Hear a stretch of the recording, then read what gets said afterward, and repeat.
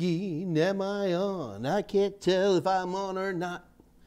Hello, everybody. It's your favoriteest nerd in the whole universe, Mike Meyers. And we are here on our Monday, Wednesday, 2 o'clock Central Daylight Time.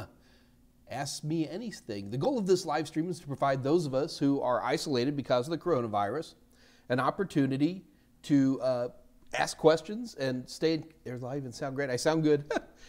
An opportunity to ask questions so we're not all feeling alone as we study. This live stream concentrates on IT fundamentals, A+, Network Plus, and Security Plus, but we're certainly capable of going outside of that as needed, but that's really where our most of our comfort is.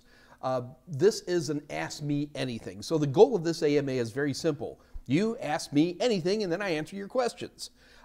If you want to, you can just go ahead and bring questions right into the live chat here on the YouTube channel, or if you're a shyer type, you can contact me via email. So here's my contact information.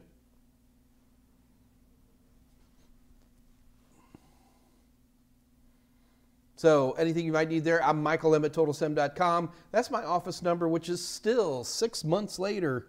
I mean, if it was like an emergency, you can call me and get a hold of me that way, but it's tricky. My Steam account, if you're a gamer, is Senor Pepe, and I'm pretty much DesWeds at anything. So guess what my email account, Gmail account is?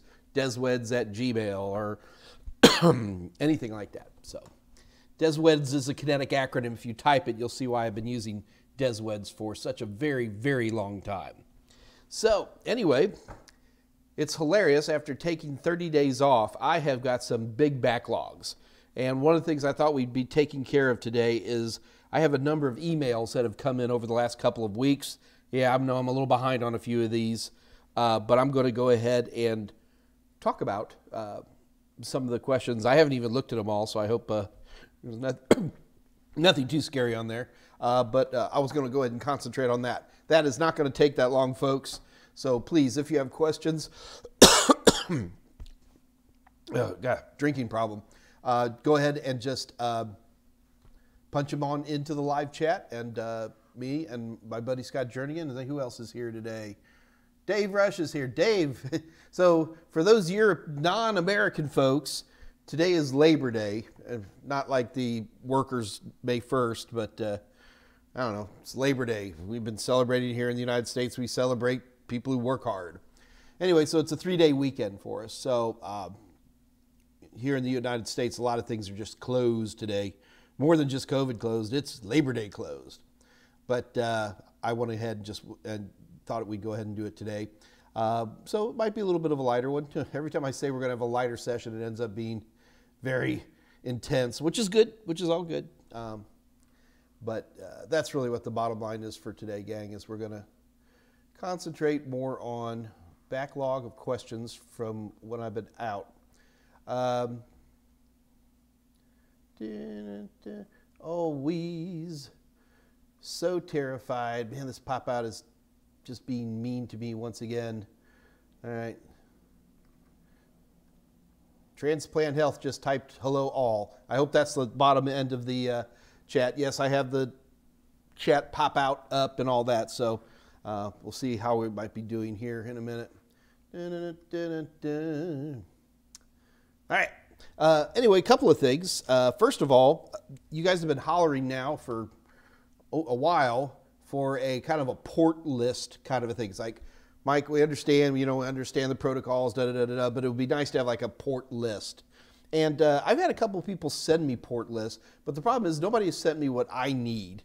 And what I'm looking to do is, very simply is I want to do like one sheet that does what are the ports for A+, what are the ports for Net+, and what are the ports for Security+. So Dave Rush has a good start and got me the objectives, but now my goal is to make it pretty somehow. I'm going to punch it into a PowerPoint or something and basically go, all right, if you're studying for A+, know these ports. Now keep in mind when we say these ports, the idea, my understanding, because this is not my way of learning, but I want to help other people, is that having a sheet with all the port numbers helps you memorize them. But you have to keep in mind, CompTIA looks at ports differently depending on what exam you're looking at. I mean, there are some questions where they're going to ask you the port number and things like that. But like in Security Plus, in my opinion, it doesn't ask you the port numbers. It just shows you stuff with that port number. Yeah, and you should know what that port number is. So yes, I can provide you a list and be, you know, TCP, UDP, port number, maybe at a quick overview of what it does, broken down by A+, Net+, and Security+, but that doesn't necessarily mean that's the way you need to study this stuff. So anyway, we're going to have that put together. Really, it's just one more step from here, and that is making it pretty. So I like pretty things, so we'll make it nice and pretty. Okay, so before I dive in, are any questions showing up yet here? What color is your favorite black horse? Yeah, okay, Scott. I'm working on people, yeah, Security+. I got to tell you, I'm pretty sure the Total Seminars is going to be, we're going to be out the gate fastest with Security+ stuff. The coronavirus has just messed up all kinds of production, so even our competitors are behind. We'll see. You never can tell on these things.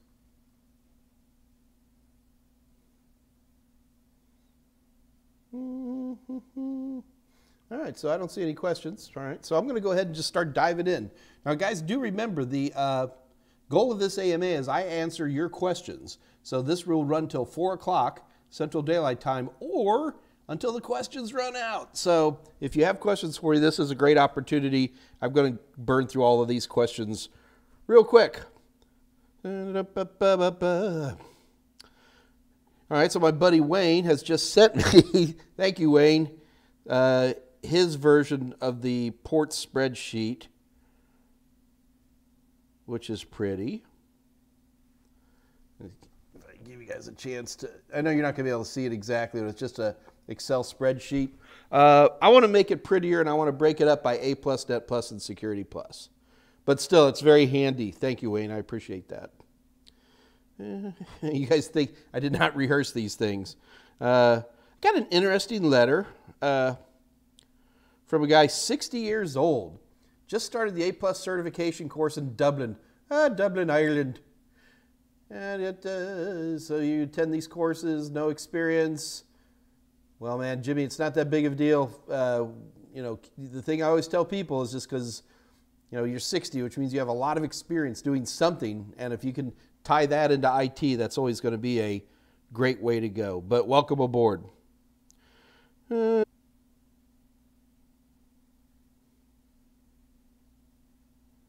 So this is from Milos.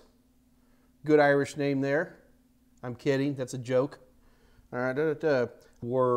They owned a stereo shop. And they're just technology nerds. And they had an old S100 Zilog system that was running CPM with the big old 8-inch floppy drives.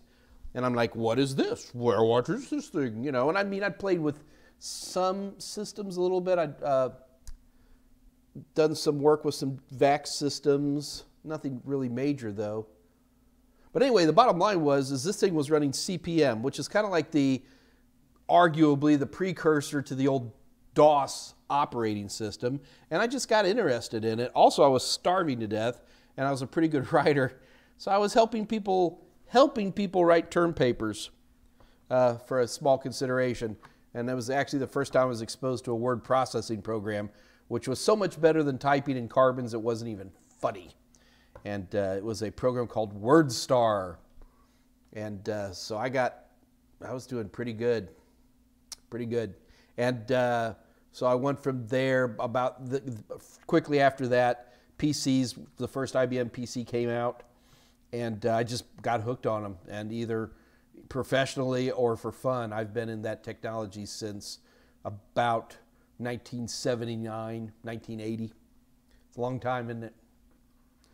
40 years of technology. Okay.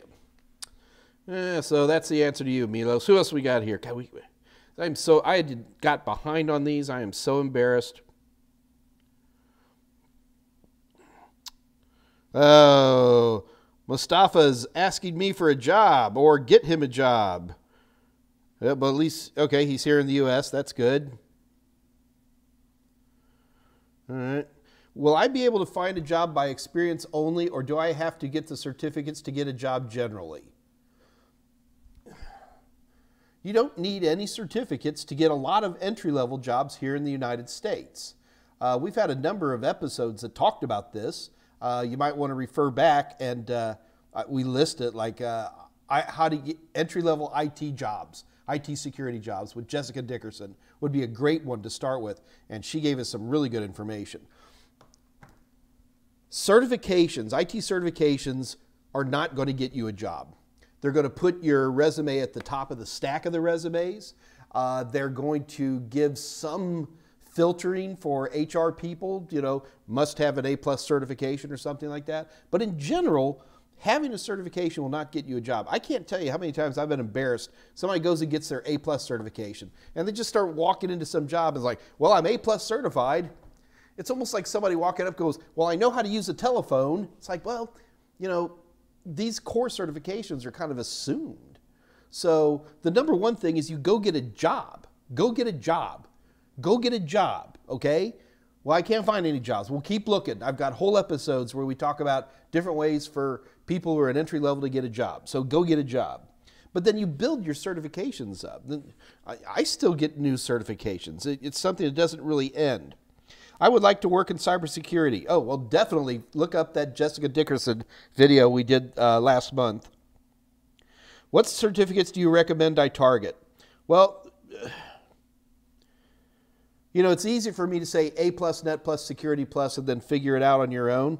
But, you know, a lot of people, especially if your IT security is an end goal for you, A+ is much more of a standalone repair thing. I think it would help, but I don't think it's critical. The big one, the one that's important to me, is Network Plus, because when you start taking Security Plus, that certification just assumes you know most of what's on the Network Plus. Even my training materials for Security Plus kind of assume you've already taken Network Plus, as I say in very big letters. So A+, Net Plus, maybe, but Net Plus, and then Security Plus for sure. So good luck to you, Mustafa.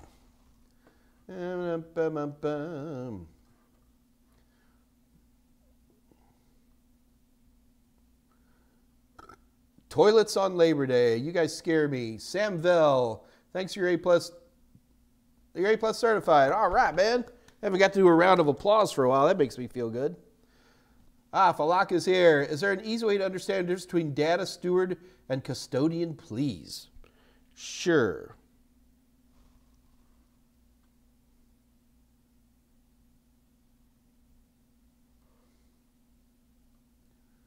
Hold on.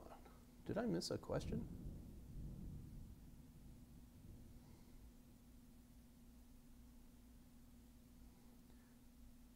Quentin Williams. Hey, Quentin.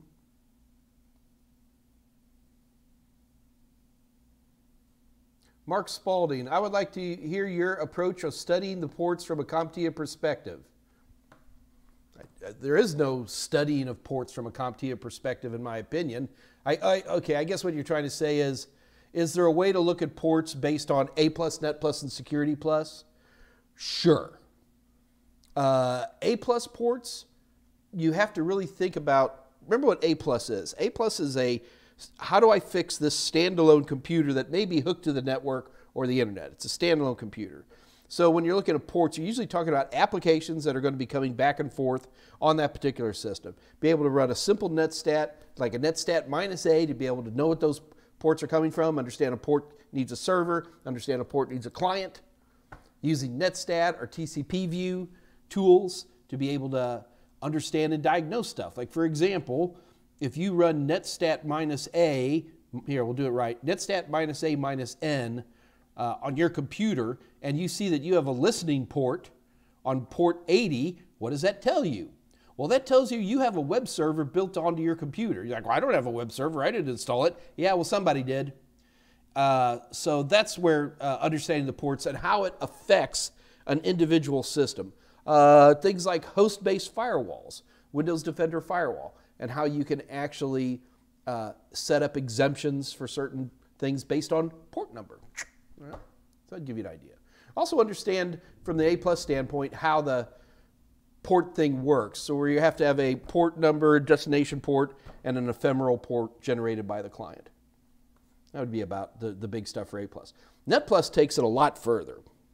Not only does NetPlus have the same type of questions you'll see on A+, but it will also start building in things like, you know, here's where the firewalls and proxy servers and things like that, and how they might affect that propagation of ports. And so it becomes, well, yeah, I mean, you still have to memorize a bunch of ports because of the application that runs or the protocol that runs under them. But more than that, you need to be playing with it. Looking in Wireshark, for example, which is big on Network Plus. Looking at Wireshark and be able to say, I want to see all my DHCP traffic.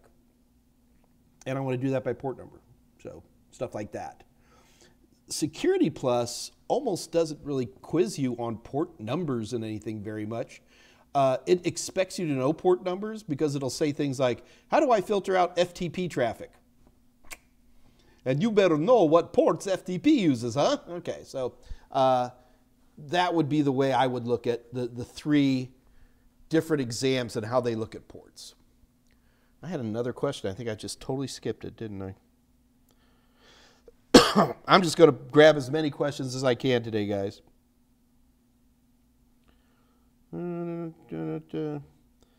Corey Cotton.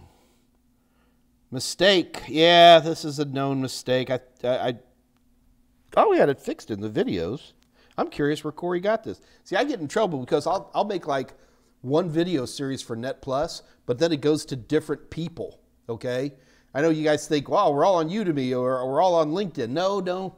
There's a lot of other stuff out there too. And how they get updated and things really varies on our relationship with that particular customer.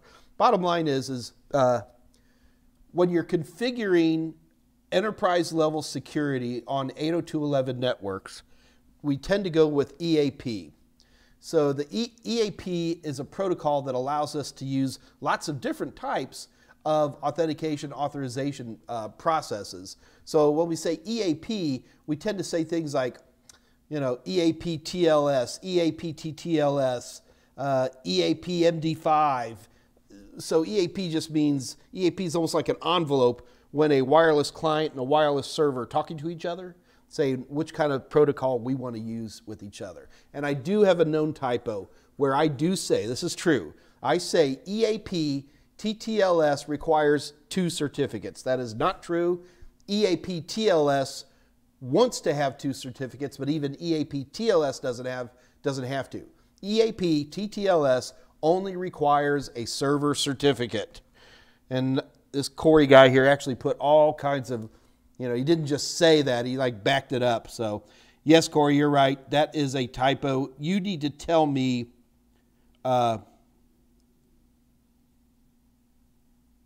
where you're getting my questions from, because I think I had already fixed that on all the major customers, but sometimes minor customers don't make fixes we upload to them. So EAP, TLS, server and a client. EAP, TTLS, server certificate only.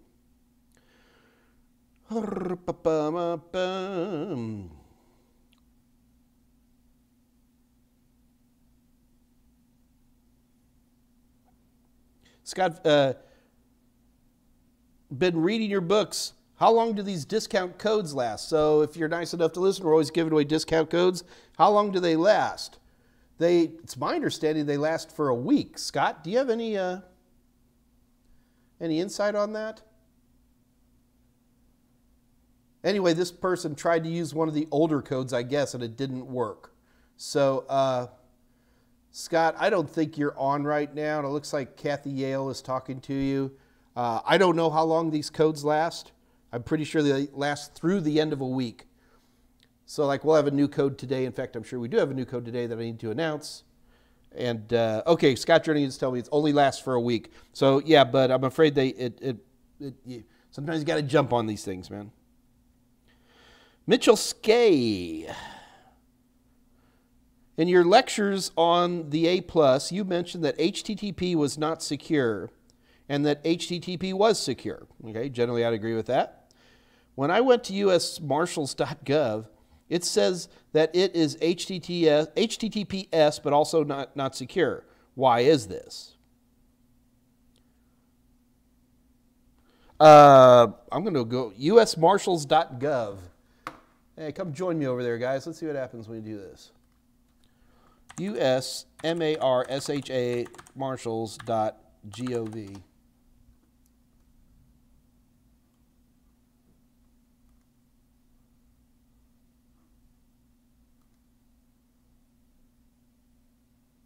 Okay, this is actually an interesting one. Why don't we take a look at this? So I just went over to the U.S. Marshals website, and now keep in mind I'm running Firefox here. I like the way Firefox handles stuff like this. So if you take a look right here, what's happening here, this is HTTPS. However, we're getting some kind, it doesn't show up. That is so hilarious that this error doesn't show up when I'm in this mode. Stand by. I'm going to make this thing show up.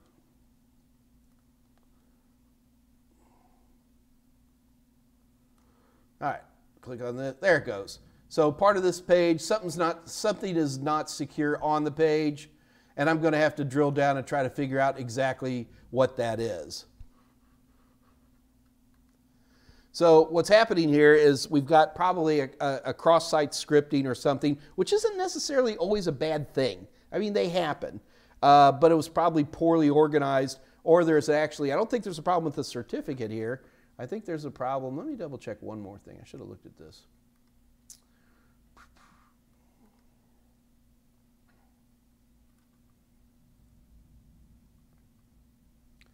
So there's some kind of unsecure that's being brought down through an HTTPS page. Wow, this is rare and interesting. Thanks for pulling this one up.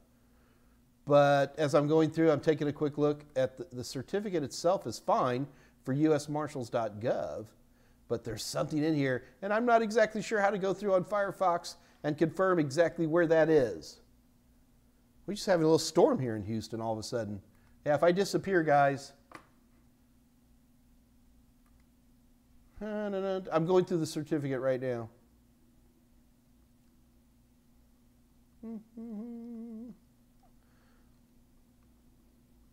The certificate looks perfectly fine to me, but the error I'm getting says, this website does not supply ownership information. So probably what I'd be doing in this particular case is take this error, just do a quick Google search on it and see what pops up. It wouldn't be enough to stop me. Bottom line is, HTTPS is certainly very secure. The problem that we're running into here is that, Michael, there's something wrong with the certificate. And that's why that particular website, you brought it up. So HTTPS is secure. The usmarshals.gov HTTPS configuration, including their certificate, is screwed up, and therefore it is not secure. You're right. Whew. That was an interesting one. All right, what do we got here?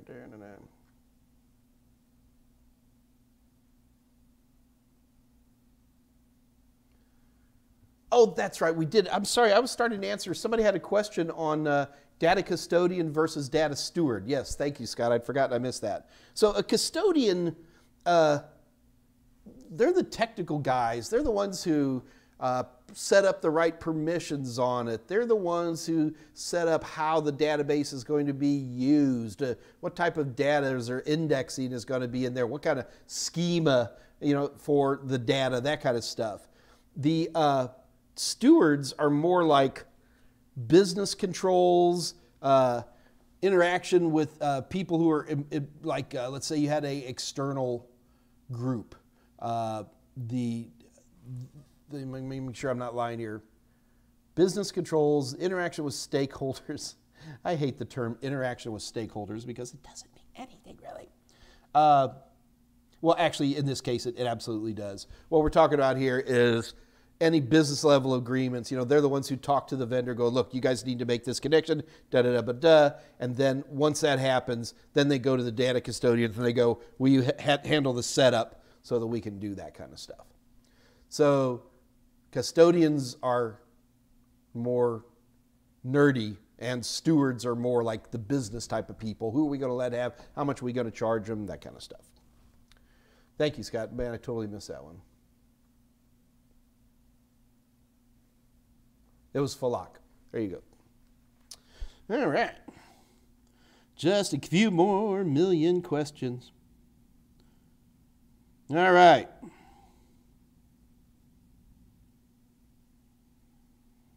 We have an error on my fiber optic stuff. Corey, I appreciate the input on this. I'm not so sure you're right, so I don't want to talk about that on here. I'll send you back an email and we'll work that one out.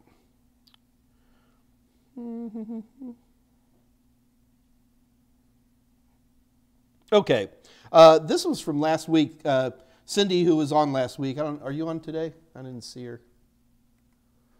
Anyway, she's got all these services hitting my network card. All right. So basically what happened probably is, she didn't even do that. She just ran the network performance monitor. I thought she was going to be running NetStat. And what's happening is she's seeing a lot of stuff running, all these different sessions that are connected. She's like, do I need to turn some of this stuff off? And the answer is probably not. I'm looking through the list she's provided me. So it's all the pretty standard stuff. She's running Chrome. Chrome's got a bunch of versions in there. SVC host.exe, which is always pretty much running there. There's a couple of programs in here I don't easily recognize. Runtimebroker.exe. I don't remember that one off the top of my head. ESRV, I think that is these are just the executables that she's looking at running on her system. And all I'm doing right now is I'm kind of Mark 1 eyeballing it and seeing if there's anything in here I don't recognize. Actually, there's quite a few things in here I don't recognize. Cindy, what I'd be doing at this point is there are tons of websites that are like, what is this process running on my system and do I need it? And I would just start running it. You got Hewlett-Packard's got like way too many things, and you're running Adobe, which uses a lot of background processes. But you just have to look, ccxprocess.exe. These things would make me nervous. You've got a server-side JavaScript running on here. That would make me nervous. Node.exe. I don't have these things memorized. They're probably fine, but you just go into Google, type process, and then ccxprocess.exe and hit enter. And you're going to find like 40 websites that are going to tell you whether these are good or bad. And it's a slow and ugly pain in the patootie to do, Cindy, but there's no way around it.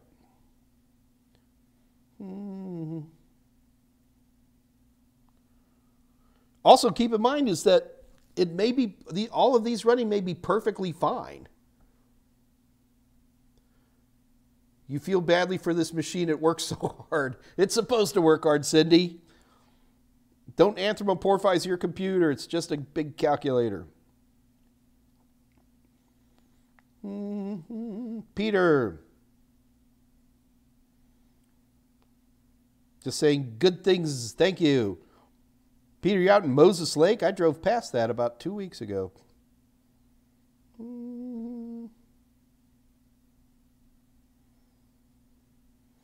Oh, this is Patricia Grace. She's looking standard questions here. I think we had these all covered.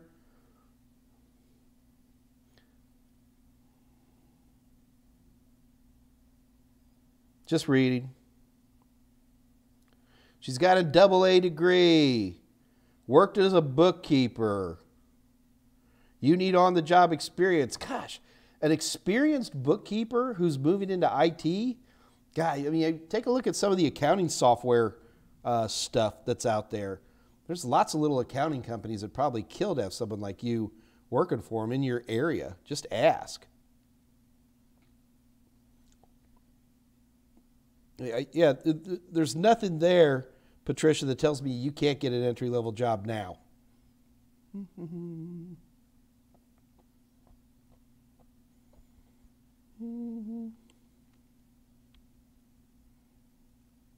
Do I have any work contact? This is the next one. Do I have any work contacts in Raleigh, North Carolina? I do not right now. Sorry, man.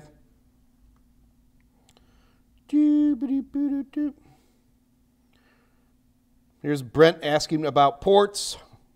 Oh, this is Mr. Ruby. Hey, man. Okay. Yeah, like I said at the beginning, we've got them all listed out now, and I got them all in like an Excel spreadsheet, but I just want to make it pretty and get it organized by A+, Net+, and Security+. We'll get it knocked out. It's one of these things like sit here, probably knock it out in 30 minutes.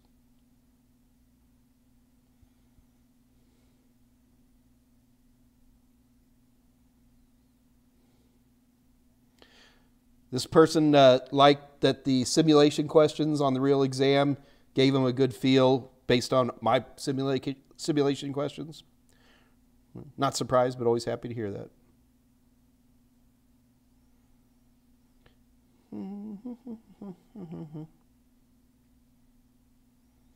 Oh, yeah, here's another one I got. In fact, I think this happened a couple of weeks ago here.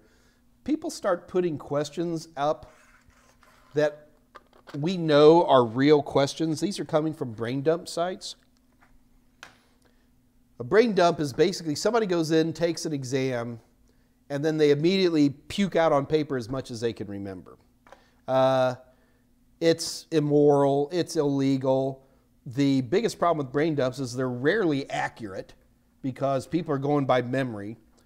So I don't like them. I mean, if you're going to do a brain dump, well, number one, you're going to break the law if you do it. It's not that it's a heavily enforced law, but it is a law.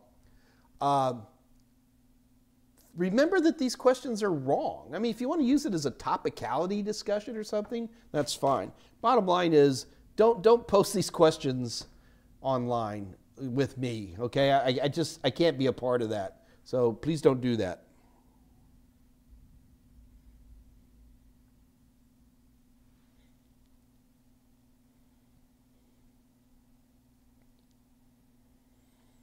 The local guy liking the stuff, A+ and Net+ videos. And man, Miss Robin, I don't think we're going to be able to get her back. She's moved out of Houston.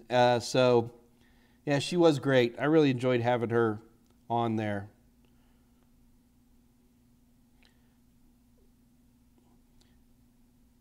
Which program or programs do I use to create most of my graphics? You're going to laugh at me. I use PowerPoint. The latest versions of PowerPoint are pretty sophisticated. They can output as PNG files, and I'm just very comfortable with the interface. So, I mean, I have a full Adobe suite. I've got Illustrator and After Effects and all that stuff. But most of the time, I generate my own primitives, and sometimes we have like real artists improve on them. But generally, PowerPoint, believe it or not, at least that's where they start.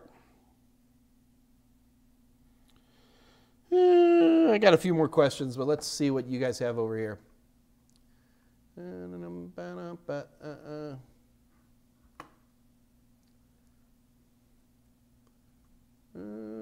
you go, Patricia. There she is. Hello. Ryan Dixon. Hi, Mike. What CompTIA certifications do you recommend I take after the A+ that I'm studying for? Computer engineering or cybersecurity? Net+ and Security+. CompTIA Net+, CompTIA Security+. From there, you might want to be taking a look at Microsoft. You might want to be taking a look at a Cisco route. You might want to be taking a look at one of the many different security routes. It's really up to you from there. But that'll at least get you jump started.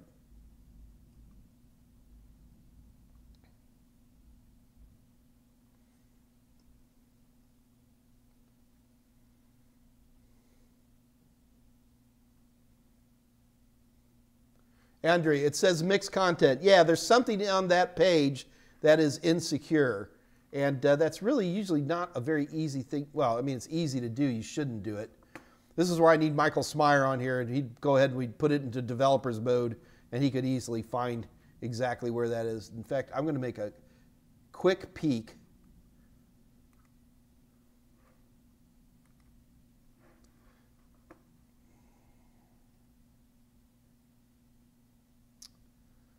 Actually, I did just pull it up. So the US Marshals.gov website is trying to pull something called siteimproveanalytics.com. It's trying to pull a JavaScript file from that site, and there is no certificate from this cross-site script that we're seeing right here. So it is, I'm pretty sure, that's what I thought it was. And maybe I could show this to you without blowing up the computer.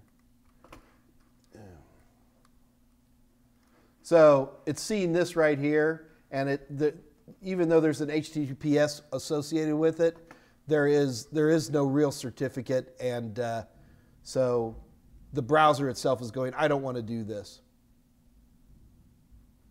So that's what it is. Now you got to remember, you're going to a secure web page, so everything on that page is secure and encrypted. But if you have other links, or you've got stuff or other scripts coming in from other locations, which you can certainly do, they all have to have their own certificates, and the U.S. Marshals needs to check that. It's not an uncommon thing to run into.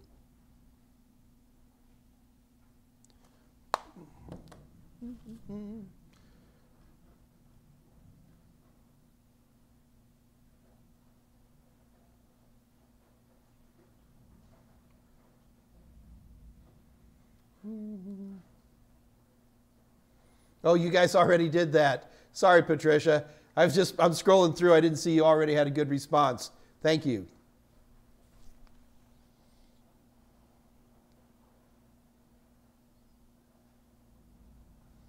Why are you guys talking about 8570? Did I miss another question? DoD Security Framework. 2007. Gosh, I really must have missed this question.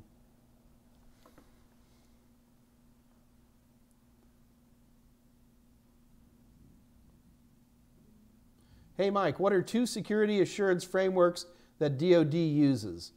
See, I actually got in trouble with this because I used the old NIST 800 series stuff. Oh, it looks like you guys are even responding to that. Dave Rush, risk management framework. Upgrade, yeah. So I'm not sure why he's asking for 2. So why are you asking for 2? Is that a question I generated or something? Why would you say, what are the 4 frameworks that DoD uses? So I'm not sure why 2 is the magic phrase there.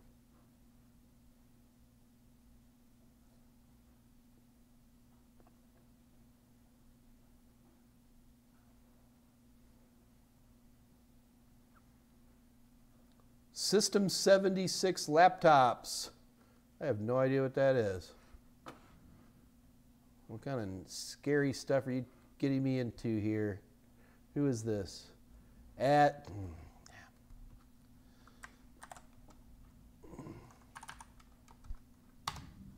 looking up System 76 laptops. Okay.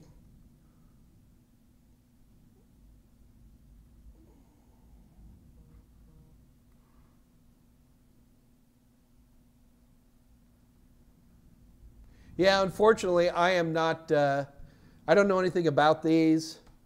Scott's saying things like, Scott's might just be cutting and pasting.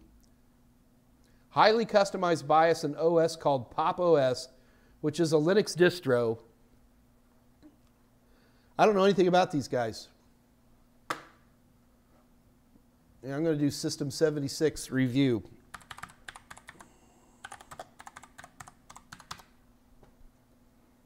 I mean, who owns these?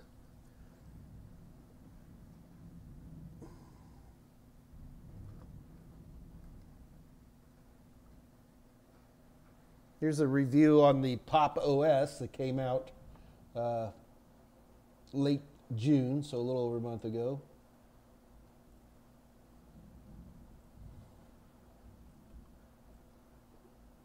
It looks like, I gotta tell you, I mean, it looks pretty much like it looks like a standard GNOME Debian style.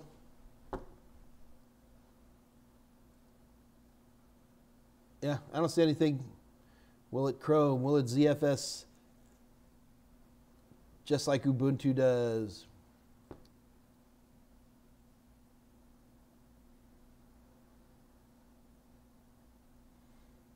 Supports, you know, all the standard deb file stuff, things like that.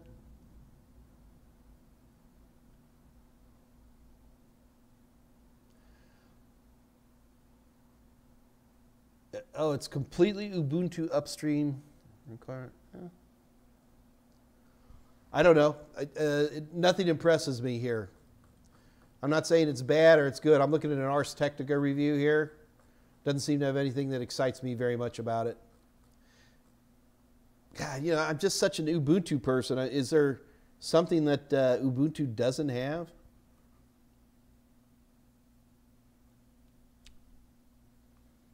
I'd rather do Ubuntu.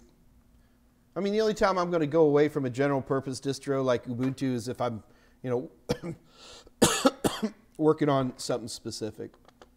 So, like the Raspbian, or it's not Raspbian anymore. I forgot what I called it, but yeah.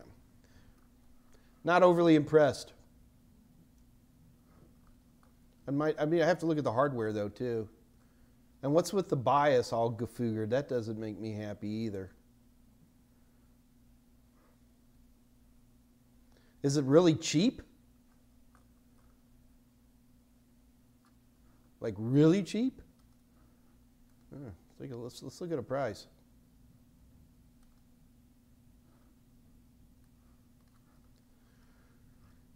So they got a 15-inch. Let's go with something easier. They have one called the Darter Pro here. Let me show you what I'm looking at.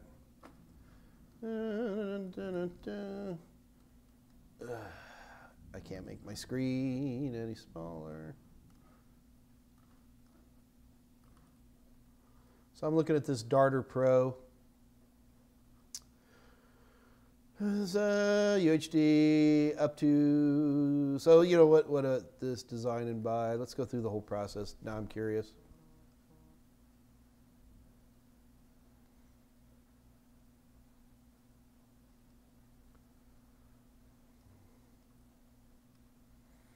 Yeah, this is not a good deal. I can get the same system from Dell for about the same price.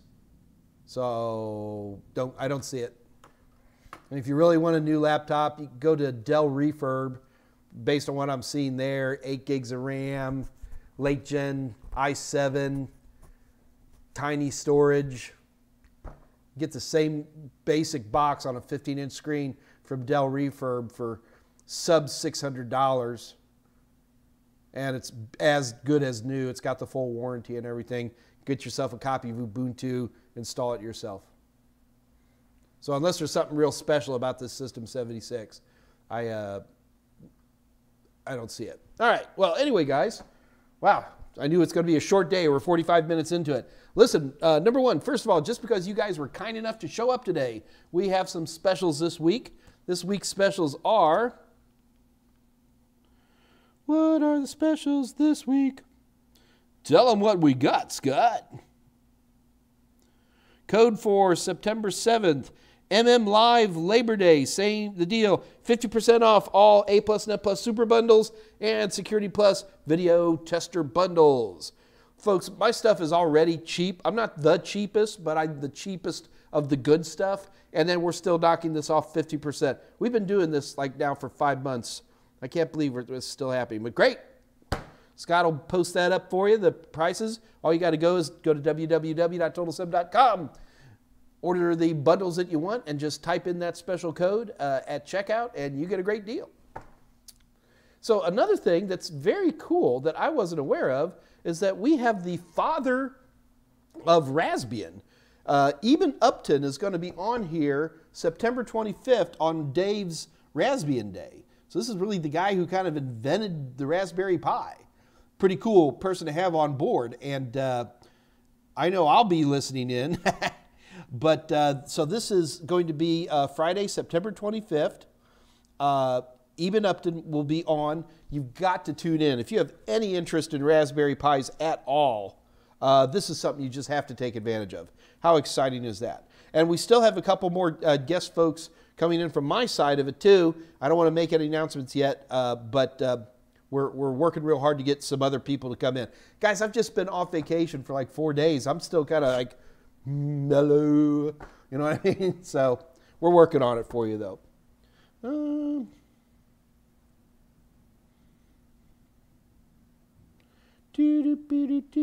All right. Just checking for questions, guys. Okay. System 70. I feel like I'm missing something about this System 76 laptop that would make it really good.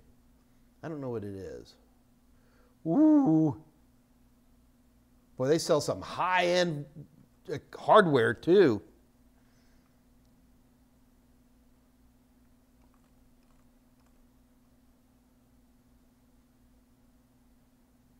Okay. All right, so I still got a few more questions on here, but let's take a look, see if we got any more questions coming up. Doo-boop-a-doop-a-doo-doo.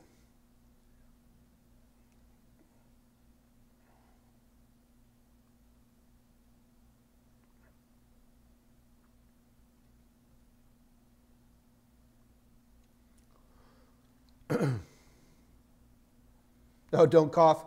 It's all right. It's these, that's why I'm coughing. I'm sucking on an Altoid. Mike Stover, how long will the discounts be going on? So, Mike, they usually last a week. So, really, to me, what they do is they last until that Friday. So, we got Monday today. So, the special I just offered will be good today, tomorrow, Wednesday, Thursday, all the way through Friday. And then usually over the weekend is when Kathy, our marketing head of sales, will reset this. And then the next Monday we'll have a different code. And sometimes the same, sometimes different stuff.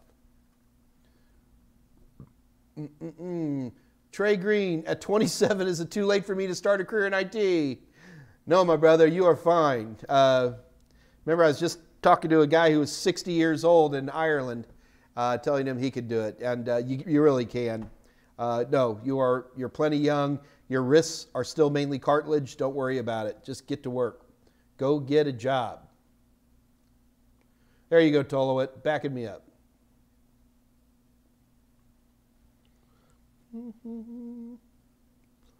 So it's the other funny thing. I had Google Home running in this house aggressively. I had 3 home minis that were all synced together. Nest thermostats, cameras, garage door openers, light bulbs. There's more than that, but that'll get it started. And for about 6 months, this house was, gosh, super automated. And I just started getting a little irritated about doing things like, okay, Google, turn off the master bedroom lights to 50%. Or I could just go to the light and go, so then I got a little big brother heebie-jeebied about it, and I yanked it all, yanked everything. So now I've got $8,000-9,000 worth of IoT stacked up in a pile. Anyway, so I'm going to bring it back online. I'm going to get it all reconnected, and we'll bring it back up. Once I do that, I'll give you guys a little show. It's kind of a fun setup. I'm always paranoid about Google, but sometimes it's just so convenient.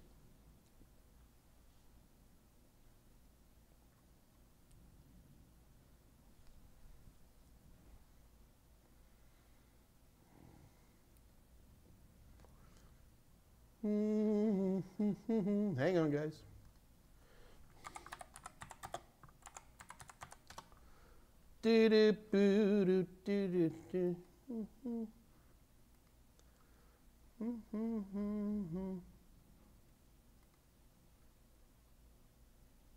Okay. Falak Khan, what is the difference between an evil twin and ESSID? Is it only that evil twin is an unauthorized device, or is there any other difference as well? Well, yes. I mean, the big thing about an evil twin is that it's an unauthorized wireless access point. Now, I guess, Falak, what you're saying is, oh, is it an ESSID? Because if I have 2 wireless access points with the same SSID, that's an ESSID, right? Well, usually an evil twin is not going to be plugged into. Remember, in order for an ESSID, you have to have 2 or more wireless access points, and on their Ethernet side, they have to be plugged into the same switch. And an evil twin certainly would not have to do that, wouldn't necessarily even want to do it. I could set up an evil twin I could be in a car parked outside without any form of connection, and I'm just going to lie and say that I'm another wireless access point. I could do sometimes evil twins can be very cool. For example, I can throw out a jammer, jam a particular channel, and before that, the legitimate wireless access point can bounce the channel and start reconnecting. I can throw out from the evil twin an attack called a deauth attack, get everybody deauthorized, and these devices will immediately try to find the wireless access point with the highest decibels to reconnect to. And if I've got a particular channel jammed, and that jam can last for like 100 milliseconds, which doesn't sound like that long, but that's plenty of time for an evil twin to come in and get all connected. So there is no ESSID in that particular situation, right? What you have is an unauthorized WAP pretending to be on the same SSID. But an ESSID is 2 or more wireless access points that are physically connected on the Ethernet side to the same switch.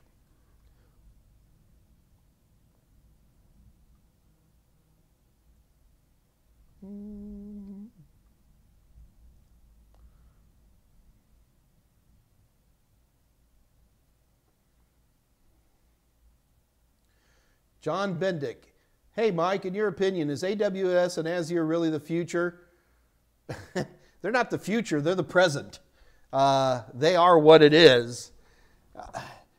You guys don't remember the bad old days. God, to set up a web server in the scary old days, I mean, we used to do what was called co-location. Like we would rent a physical server, and we could access that server remotely, but there was no virtualization. It was a real piece of hardware. And, you know, if it needed a copy of Windows on it or whatever, you had to pay for that. And different hosting services had different things. Like, what if it breaks? Some of them were like, hey, man, you know, this is the reason we're only $5 a month, you know. And others would sit there and fix stuff for you. With the moment cloud came in, it just changed our lives. I can go to a web page, go, brrr, you know, and set up a system as a service like AWS is, you know, S3. And I can sit here and go, I want this much RAM, I want this much storage, I want this CPU, I want this operating system, and I want it to run WordPress and Drupal or whatever it is that you want to do. And then you press another button and boom, it's up, it's running, and it's ready to rock and roll. And yeah, the cloud just made our lives a lot easier. Web services that would have cost tens of thousands, if not hundreds of thousands a month, are now down in the few $100s a month simply because of the economies of scale that the cloud allows us to have. Not only is the cloud the future, it's the present, and it's already a little bit of our past because it continues to evolve and grow better. It is a great place to learn and grow. Yeah, go start getting some AWS certs. You may do it.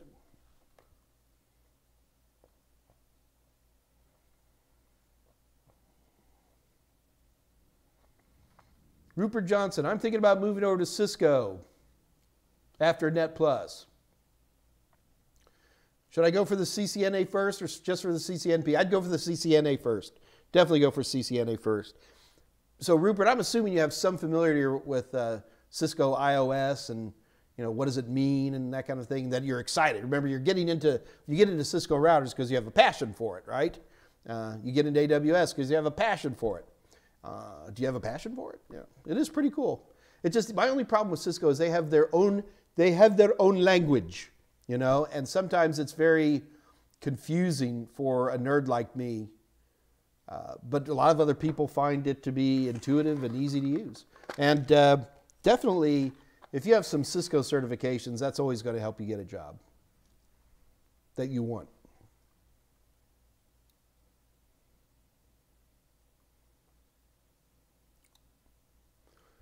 Mike Stover, how helpful are the simulation features on Total Sim? They look interesting to me. Well, the simulations are part of the actual CompTIA exams, or what they call their, oh, Scott, what's their official term for the first few questions? I'm going blank. It's the practical questions. Let's just call them the simulations. So yeah, they're on the exams, and that's why we wrote the simulations, because we want you to be able to practice for those. And performance-based questions. Thank you, Scott. And so I'm glad you find them interesting. I think you'll find them extremely helpful. I just read you an email here no more than 15 minutes ago about a guy who said, Mike, really enjoyed it, those simulations, when I took the real exam. And by the way, Mike, I don't give away actual CompTIA questions. Not only is it illegal, but they'd probably handcuff me. So if you're looking for the actual questions, you're not going to find it with me. What you gain with me is the real knowledge that doesn't matter how a question on DHCP shows up, you'll know the answer. If a question comes up about, TLS, you'll know the answer. I think we do a pretty good job at this. Okay. I'm glad they look interesting. Buy them. Buy them today. They're 50% off on a super bundle. Mike Stover, how long realistically do you recommend studying for the exam for CompTIA? Okay, so you mean the CompTIA A+, because there would be different study times, whether you're talking about like IT Fundamentals, A+, Net+, Security+, whatever. Oh, you said it right there, CompTIA A+. Sorry, Mike. I plan on doing Core 1 and 2 in the same day as you recommend. Okay, I think that's always a good way to do it. So if you're using like my books, at the beginning of my books, I have a table that kind of tells you how many hours to study. In general, it really depends on the person, but on the longer end, I'm always going to say it takes about up to 220 hours of study. That's very much on the high end of things. I always just use this table in my book.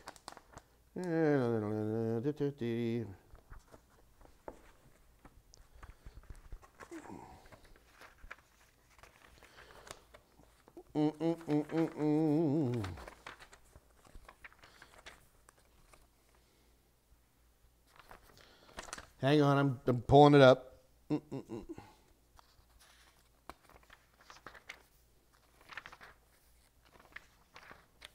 Oh, good. This is an old book. It's an old version. Yeah, but anyway, so I put up these tables that tell you how long to study and this kind of stuff. And so basically you break it down. It could be as little as 40 hours for an experienced tech, up to 220 hours for somebody who's very new. You take that amount of time and you figure, how many hours can I study a week, and extrapolate that out. And it's going to be 20 weeks. Okay, great. So study for 20 weeks. Go register for the exam. Go to Prometric and put down the money. Put down the money. Heat and pressure makes diamonds, my friend. And that's going to help you figure out how long it's going to take. I don't know yet. Are you going to be studying 80 hours a week? What do you got?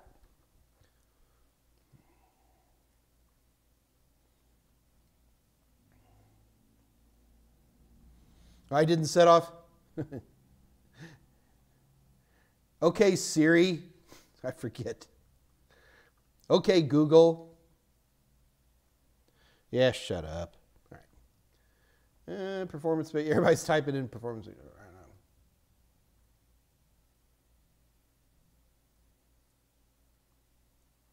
Sentinel. Sentinel, you want to get into cybersecurity. What aspect of cybersecurity do you want to get into? Do you want to be locking down local area networks for somebody? Do you want to become an entry-level pen tester? Do you want to stand in front of a monitor from midnight till 8 in the morning? You really got to think about what you want to do in terms of cybersecurity. Let me give you a clue. Pen testers are not going to take you as an entry-level person. It just doesn't really work that way. Every now and then you'll see a little something. Again, you need to look at the video that I did with Jessica Dickerson last month, and it was entry-level jobs in IT security. There's some really great information in there for you.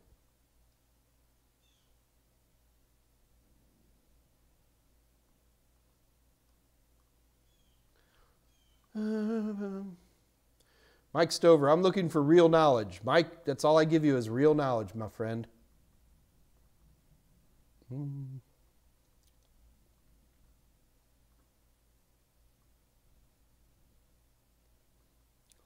Well, cool, John. I'm reading, starting A plus in my college class. What college, John? I'm always curious, especially if it's a 4-year school.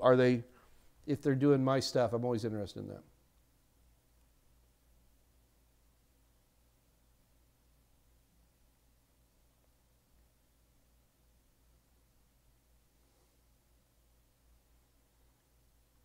Okay, so Andre's talking about, so Mike Stover has 2 vouchers. Well, you spend the voucher when you register for the exam. So let's say Mike's going to register for the exam 2 months from now.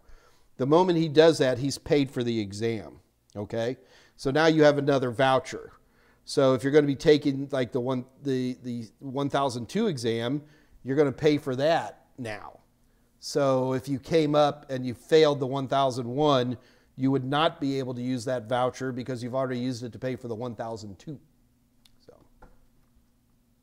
but yes, there's nothing, any voucher works with any of the A+ exams.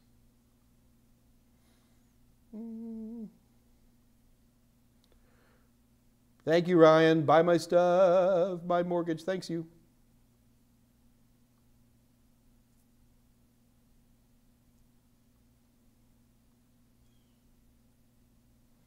Okay, Mike, so if you're doing 3 to 5 hours a day, you sound like you just catch me as somebody who's got some technical savvy. So let me make the numbers easy. So you say you got 100 hours, all right? So that gives you 20 days. You know, add 10 days as a buffer. That's 30 days. So you should be going over the Prometric right now and putting your money down and registering for those exams. Absolutely.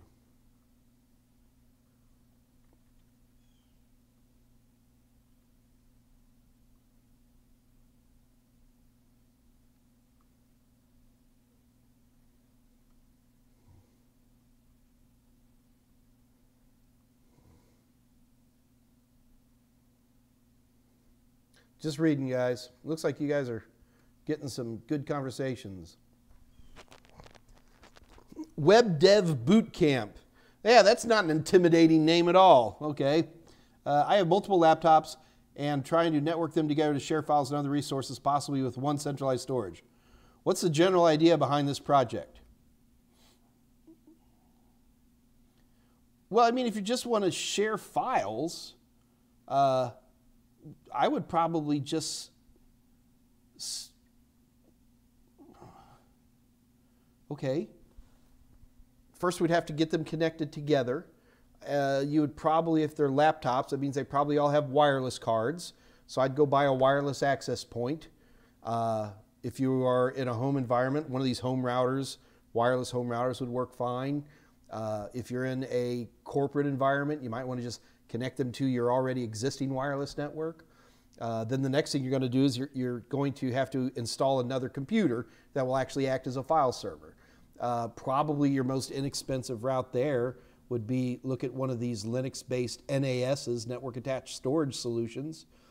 These are just little headless computers, no keyboard, no monitor, but you plug them in, they'll have an IP address, and you can connect to them like a Windows share.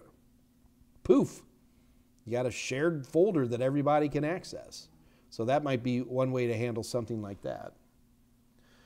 Scott Jernigan recommends FreeNAS. I'm not against FreeNAS. FreeNAS is just software though. So you're going to have to go buy some, like a computer here. And to be honest with you, there are a lot of inexpensive NAS boxes that I don't even care what the operating system is on them. You control them through a web interface. You know, they come in, 4 terabyte, 10 terabyte, 12 terabyte, 16 terabyte, spread or among different drives, or you can do what's called JBOD, just a bunch of disks. And I would probably buy the whole physical thing and not even really care what the operating system is.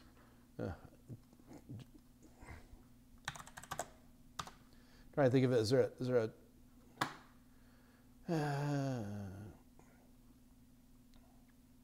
I'm just like looking here on Newegg. Got a bunch of 8 terabyte systems here. Nothing particularly special, but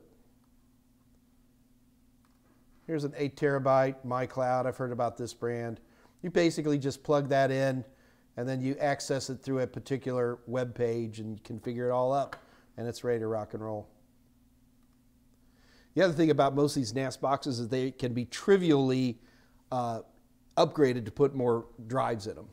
Now, if you really want to be cool, you absolutely can go out and buy your own, like a little mini tower system, put a bunch of drives in there, set up an array, set up a hardware array, or not, and get something like free NAS, which is a Linux distro. You install it on there, it'll set up your drives, it'll set up your Samba shares, all pretty much auto-magically. Does a good job.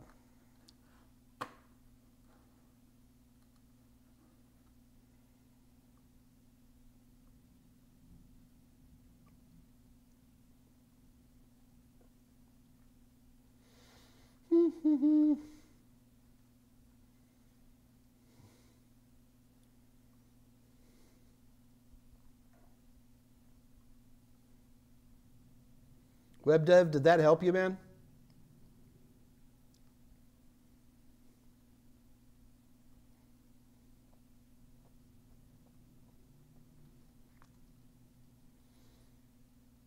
What is the vulnerability in Flash? Geez, there's so many. Pull up the common vulnerability, the CVE database for Flash, and you just read on and on. Again, I need Michael Smyer here for the detailed answer to that question. Java's bad. Well, Java's bad on generic web servers. Java's very good on Android. JavaScript is good, but Java itself is, because they can't really control it, is the biggest problem.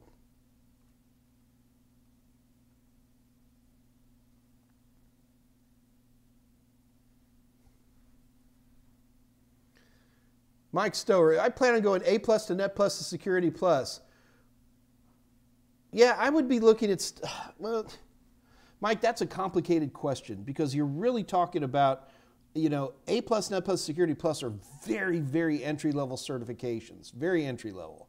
And you're not going, Mike, you don't go take a bunch of certifications and then go look for a job. You go look for a job today. Go start working, okay? There's lots of entry-level jobs. We've done 2 or 3 videos on this, and I just don't feel like repeating all the wonderful resources out there for people with entry-level jobs. Go get one. Certification studying is done on nights and weekends. It's not, you're making a terrible mistake if you feel that you should go get a bunch of certifications and then you're going to magically get a job. It's not going to happen. You're going to get cruddy initial jobs, and you get a few more certifications, you get a little more work experience, then all of a sudden your jobs become a lot less cruddy. You go to work. Go to work. Go work at Best Buy. They're open here in Texas. There's lots of online jobs. Amazon has a number of, go to www.amazon.com, go to the corporate site, Human Resources. They got all kinds of online jobs. Don't even have to get out of your chair. Go for it. But first get a job. See, then what's going to happen is you're going to have a few of these jobs, Mike, and then you're going to keep studying for your different certs, and all of a sudden you're going to go, well, you know what? I've discovered that here at Amazon, they're paying $1 gazillion an hour. I'm making this up, okay? They're paying $1 gazillion an hour for somebody who can come into some of their Amazon the facilities and switch out systems, stuff like that. Yeah, so I always get nervous when somebody who doesn't even have a basic certification like A+ says they want to get into cybersecurity. Because I'd love to, because if you were here with me, Mike, the thing I'd be going is, why? Because I heard it's great, because I heard they make a lot of money. I would want to hear somebody, without even any basic certification, if somebody said they want to be a pen tester, they would have to be saying things to me like, so I found this thing called Kali Linux, and I've been jacking with it, There'd have to be a lot of self-motivation there. Do not get into cybersecurity because you think you can make a lot of money. You can, but there's a lot of work involved. There's tons of space in the IT world. Man, in general, if you want to make a lot of money in IT, get in sales. Find a piece of software you love and sell the bejeezers out of it.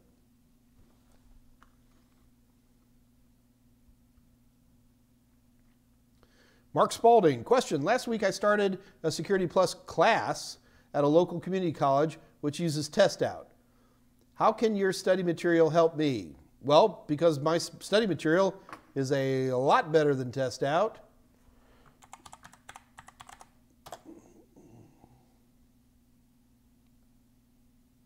I was going to say something.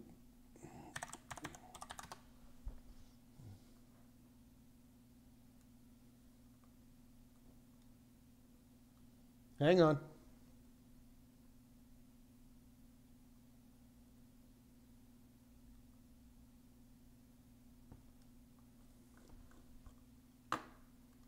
Hang on.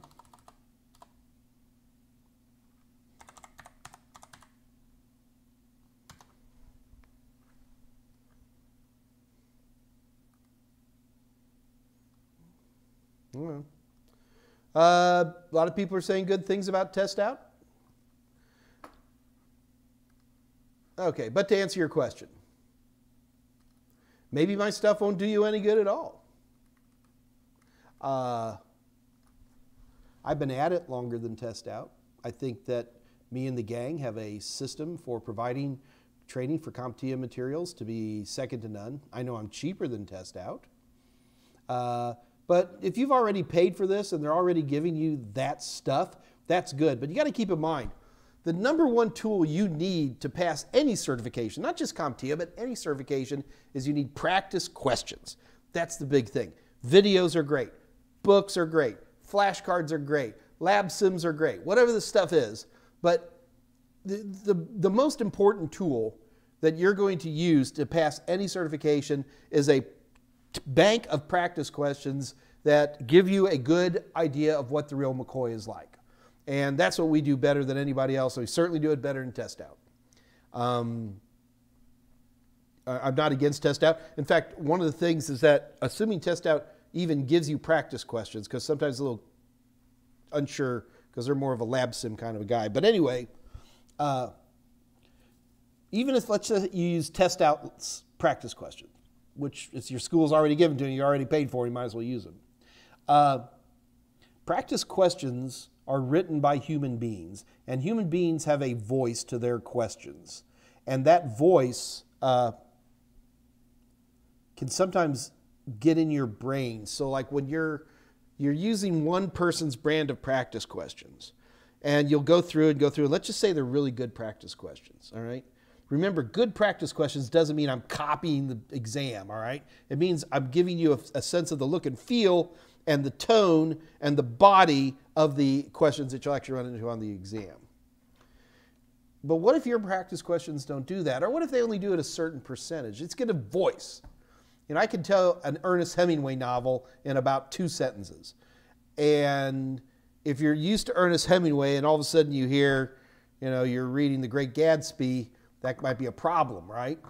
So having a second source with a second voice can often be very, very helpful in terms of when you actually look at the real questions. I still think mine are better, but no. There you go.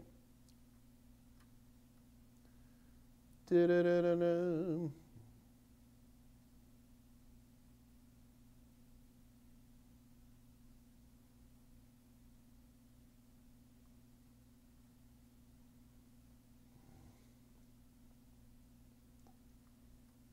All right, Mike, well, you can do what you can do, my friend. Tomas, hey, Mike, in the book, oh, God, the A+ book. Okay, Tomas, I got more than one A+ book. You write that CPU uses address bus to communicate with the devices. Is that a type?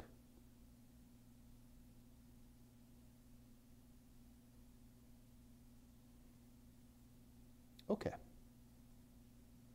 Just read your question, make sure I got it right. So you have a data bus, all right? And the data bus connects to your RAM, but it can only connect to 1 byte of your RAM at any given moment. You might have 32 gigabytes of RAM, 32 billion lines of 8 bits wide of RAM. how do you get to these individual bytes of RAM? And that's what the address bus does. All the address bus does is allows the CPU to point to where it wants in RAM, and it connects the external data bus to that one chunk of RAM. It's actually more than a byte. In RAM, it's usually going to be like 64 bits wide, or even 128 bits wide, but we use the addressing functionality. The address gets us to where we want to in RAM, and the data bus brings it into the CPU. Do not confuse the address bus with the data bus. Okay? The data bus moves data. The address bus communicates. It actually communicates to more than just RAM. That same address bus can connect to devices like hard drives and things like that, and it can actually send commands through the address bus. Data still comes through the data bus, but the address bus allows for communication.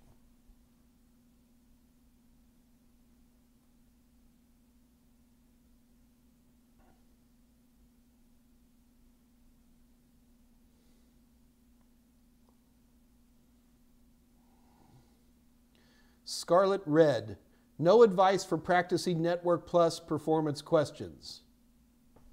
I have lots of advice. Scarlet, are you asking for me to give you some advice? Which I will gladly do, although you're asking a very, very, very large question. Oh wait, this just in. Michael Smyer helped with Flash. So you guys, you're ready? This comes from Michael Smyer. It's complicated, but essentially it's an entire application runtime environment. Over the years, many vulnerabilities have popped up in it. By this point, all the features that made it useful have been folded into the browsers directly. There you go. So Scarlett, you're going to have to ask me a question here. Where'd you go? No advice for practicing Network Plus performance questions. Okay, I'm going to guess that you're asking for advice for performance-based questions on Network Plus. I can do that. The questions for performance-based questions on Network Plus are extremely practical. And, you know, if you ever managed a switch, set up a VLAN, or configured an SSID, you know, you're familiar with these types of interfaces that you would see. Performance-based questions, when you run at a command line, know your different kinds of netstat and what do they do. ipconfig/all. You know, you should be able to know those and recognize them. You should recognize the output. Those would be the big details I could give you on something like that.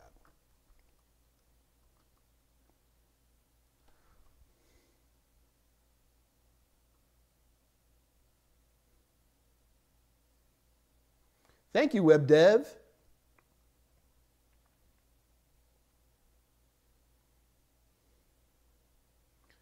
So, Mark Spalding, you got to be careful. So Udemy has a small subset of practice questions. I also sell my own big test banks, which is online, Total Tester, we call it. And you could go to www.totalsim.com. We've got some deals this week, which Scott Jernigan's going to put up real quick. And we've got a code for today. And you can take a look and see what you can get from something like that. So just have some pretty good deals.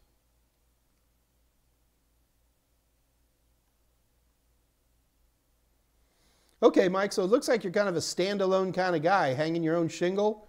Okay, go for it then, man. Go get some certs. But you could still be working now, even if you're working from home.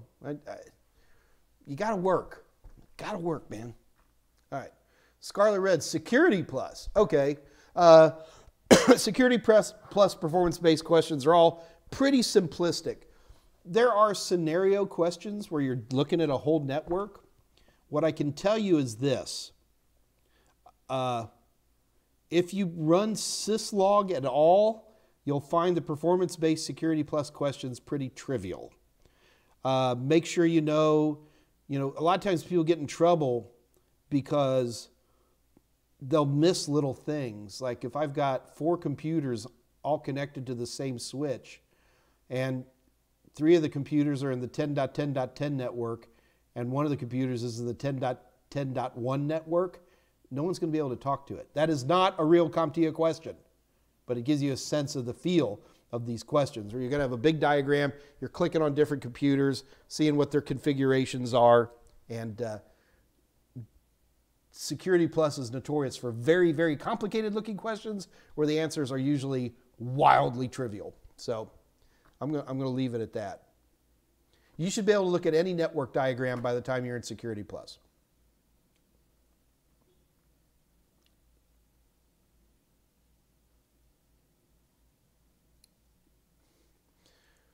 Mike, what would you say to someone who says, I know everything about IT? I wouldn't say anything. I would just smile and walk away from them. I've been at this for 40 years and I learn something new every day. Are you kidding me? I learn something new every hour.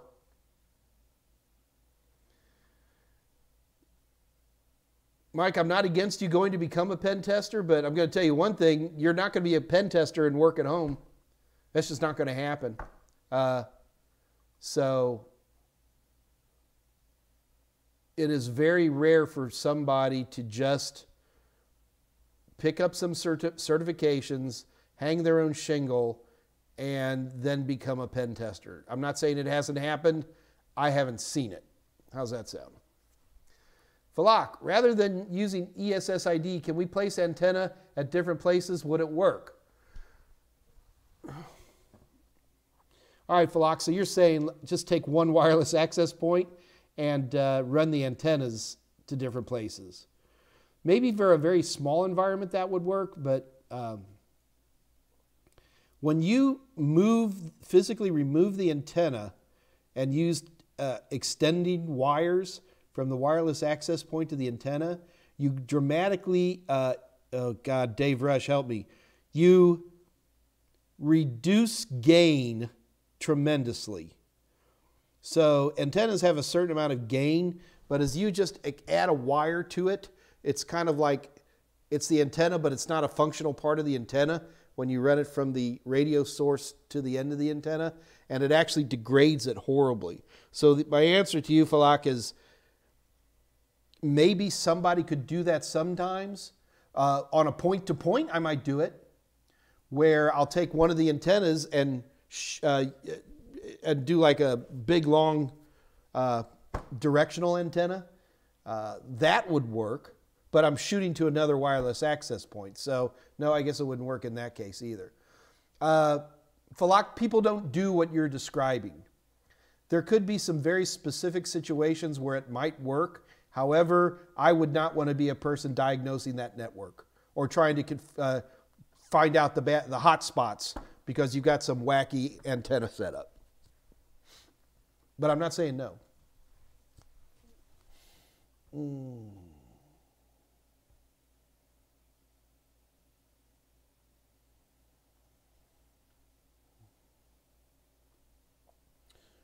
Scarlett, it's not hard to find performance-based questions at all. I sell them right here, man. I know you. Everybody wants free stuff. Sorry, not going to do that. Yeah, hate to say it, kids, but I got to pay my mortgage. Chewbacca Gil. Just want to say thank you for recommendations for job. I listened to them, focused, asked them about their 5-year plan. I can be part. Well, what happened? Chewbacca, did you get a job? You can't leave me hanging like this. Oh, final interview with the vice president. Hey, man, I'm going to preemptively give you a round of applause. How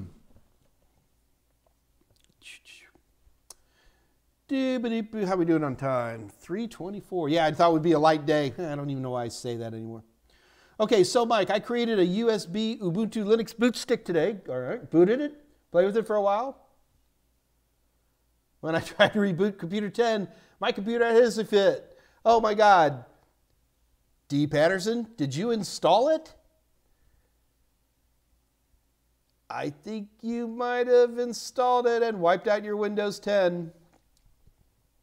I haven't done a Ubuntu dual boot. Scott Jernigan is... if you install Ubuntu, by default, I don't think it gives you an option for dual boot. It'll just wipe whatever's on there, right?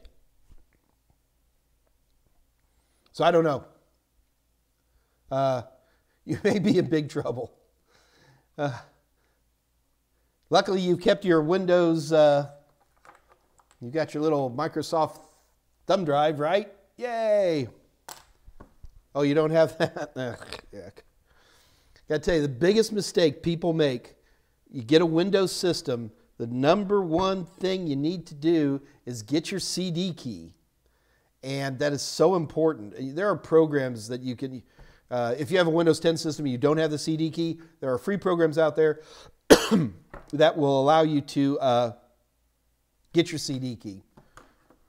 Type in Windows 10 Win CD key into Google, and there'll be a ton of them out there. That way, if you ever have a problem like what we're just describing here, is if you've wiped out your Windows 10, it's not that, to me, that's not a big deal. It's a pain in the butt, but it's not an earth ender. You just reinstall Windows. You know, for me, that's a fun little thing to do in the afternoon. But you have to have your Windows media, and in particular, you have to have your CD key. If you own a Windows 10 system, you need to get that CD copied. I have a thumb drive that has a system backup and a copy of the CD key on every system I own, every single one. Because you run into troubles. And you play with Linux, and you may have accidentally wiped Windows 10.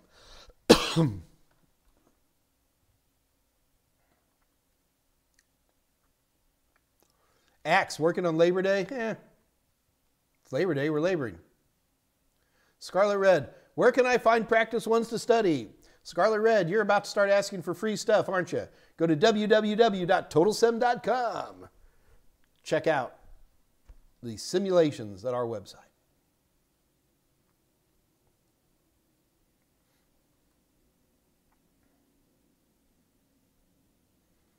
All right, Mike, I'm glad to hear you're working. I don't know you, so it was unfair for me to even make that presumption. I just run into a lot of folks, and they're like, oh, I got to get 8 certifications before I can even get a job.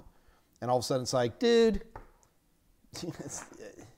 you got to work. So understand. Thanks for understanding where I am there, Mike. I appreciate it. Mark, I appreciate it. Phil Green, is the voucher really $3.29 or am I missing something? Yeah, they're pretty expensive, Phil, but that seems a little high. Scott Jernigan, what is the Total Seminars price for our vouchers? So you got to keep in mind, Phil, there's other people who sell vouchers other than me. I think we got a pretty good price, but we're not the only ones out there. Boop, boop, boop, boop, boop. Scott Jernigan, help me out, man. What is the...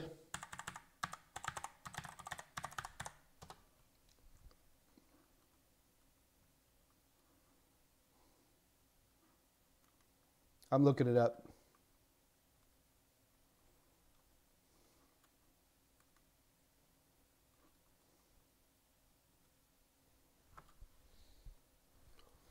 Okay, so I'm looking at the price on our website, and 2 vouchers is $400, and 1 voucher is $204.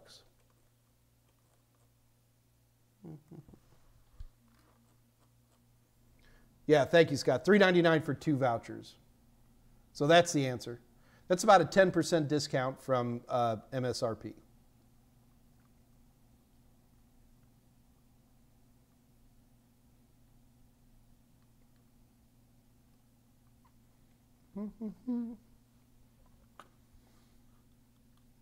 Fahed, big fan from Iran.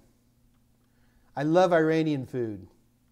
My Farsi is terrible, but it's like Koresh Bamanjan with tadig. It's good food. I can eat that stuff all day long. Urban Mercado. Are part-time entry-level positions even possible? I currently serve as a part-time caregiver. Urban, I'm sure they exist. It's not something I look for, so I don't know. In today's online world, there's a good possibility.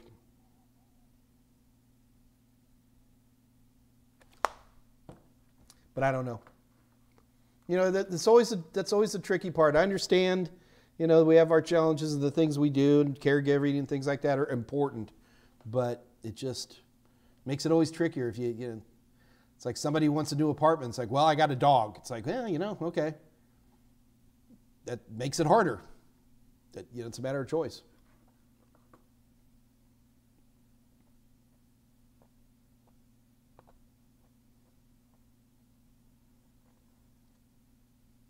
Mike, I don't know. Remote pen test, I doubt it, but I'm not saying no. And geez, Mike, go for your dream. You know, pursue it. And I would be thrilled for you to come back in a few months going, see, Mike, you said I couldn't do it. Neener, neener. I'll be more than glad to eat humble pie on that.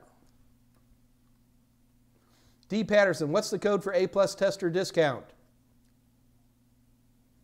D. Patterson, we sell our vouchers at a discount.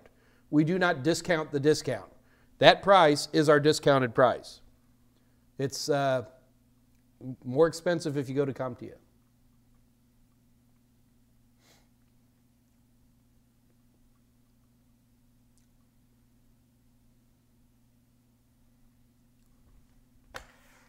See, I'm bounded. I quit sucking on Nicorette lozenges about 3 months ago. Now I'm completely addicted to Altoids. I don't care what color they are.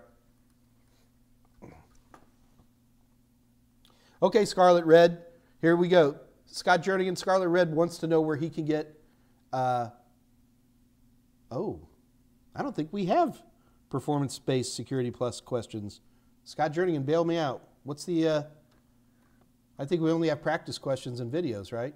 I see what the problem is. Yeah, Scarlet, I don't think we've done them.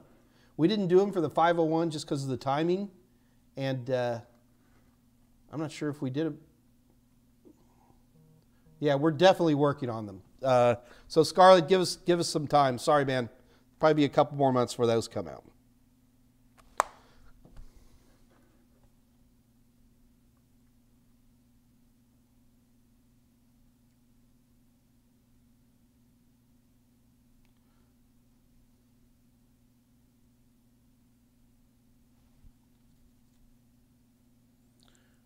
Danium DT. Hi, Mike. I've scheduled Net Plus and Security Plus this month. Woof, good for you, man. What position would you advise me to go for and other advice? Get a job. This is always so hard for me. I don't know you, Danium, you know. Are you a young, single go-getter who's, you know, physically healthy and you've got a good car and you're in a upbeat environment, you have a sense of what the industries are in your area and how you can fit into it? Do you have those kinds of answers? You need those. You know, what businesses are in your town?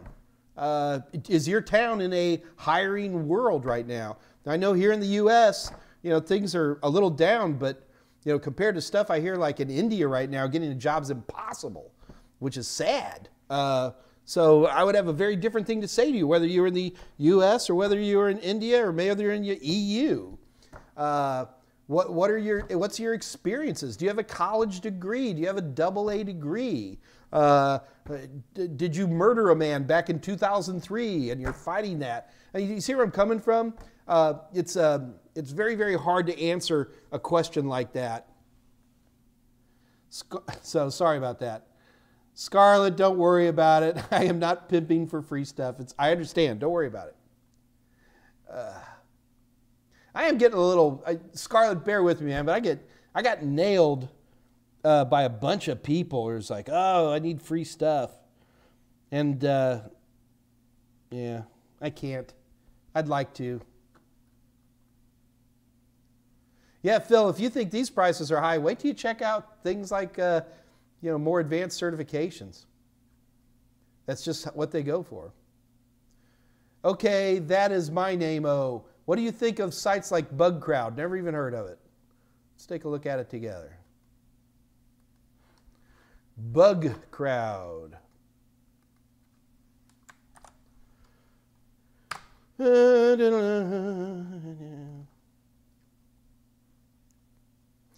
Oh, I do know Bug Crowd. I'm sorry. It's good. It's not on my list, but I know it's on a lot of other people's lists. I think that there's other tools that work just as well. But I would say go for it. What are their prices? I always get nervous with these places that don't price anything. It means they're expensive. It's fine. There's lots of vulnerability scanners out there, though. That's just one.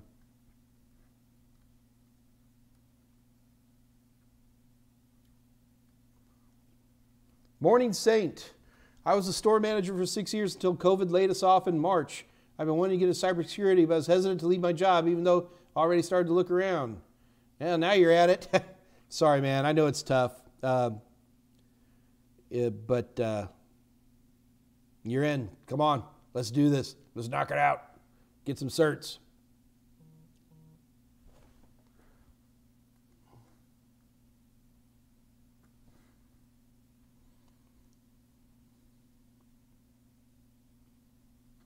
Ulysses Ferrer. Mike, I'm reading your A-plus book. How do I get a job in IT after I get certification? You know what? All right, Scott, let's talk about this. Why don't we do another? I'm going to do another thing about getting work.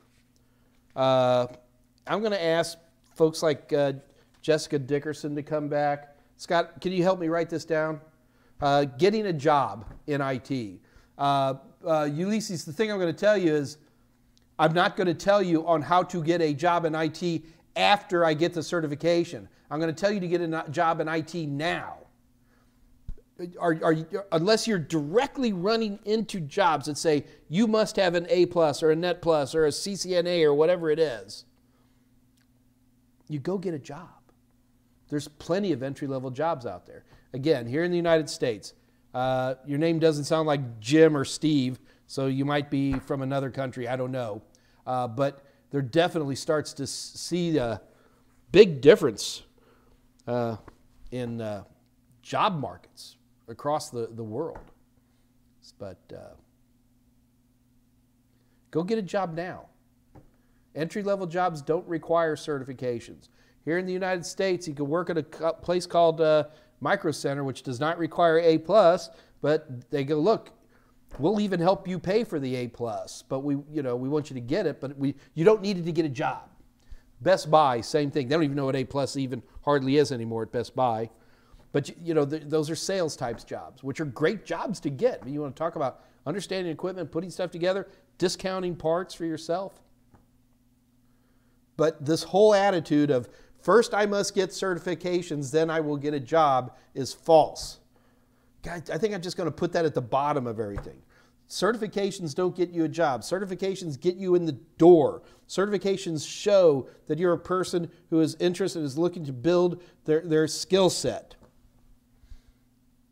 Certifications get you in the door. They put your resume at the top of the stack, but they don't get you jobs. Get a job, get certified. Well, Mike, if I have a job, then why do I need to be certified? For the next job.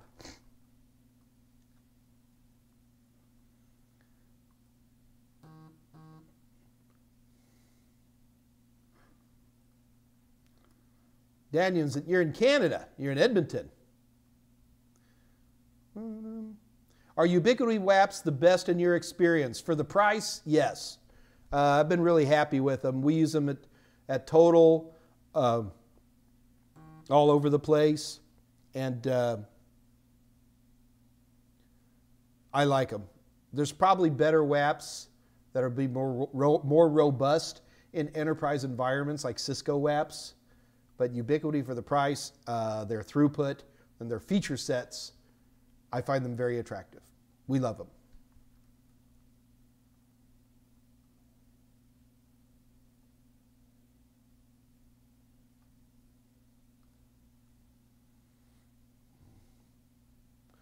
Also, what's a good wireless analyzer app for the iPhone?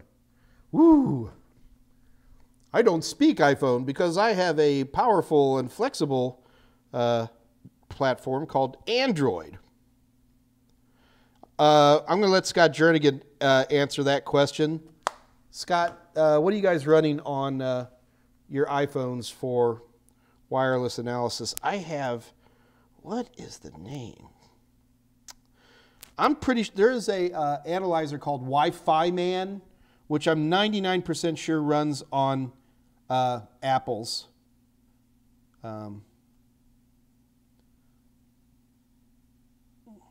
Yeah, Wi-Fi Man comes from Ubiquity. It's hard to get the... works pretty good. There, Scott Jernigan says there isn't one. Apple locks all that stuff down. Huh, okay, well, there you go. There's the answer. One more reason to own an Android. I'm kidding, I know. You Apple kids, you can give it up anytime, can't you?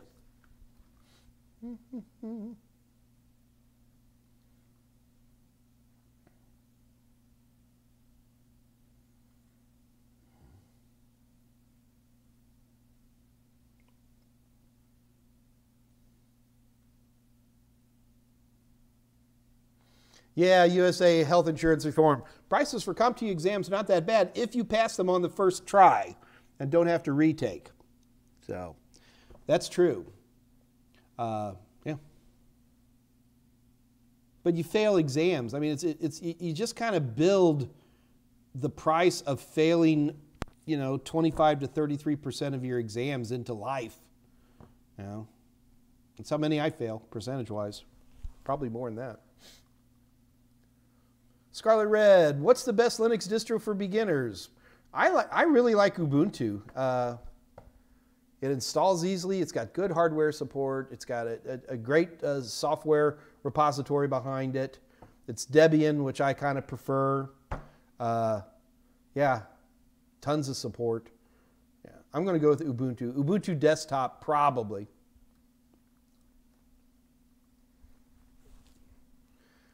Oh, Morning Saint. I had this guy come up to me once years ago as young man, and he's like, well, I need to warn you, I have a murder conviction. It's like, dude, I don't think I can get you a job.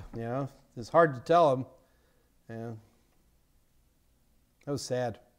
And like his whole family came in with him to show that he had support and all this. And the guy's clearly changed his ways, and I couldn't get him a job. I didn't take a penny from him.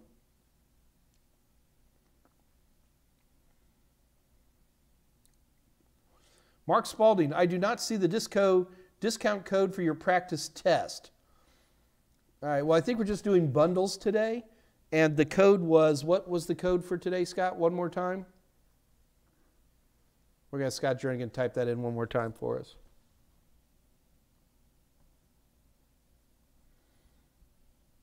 Transplant Health.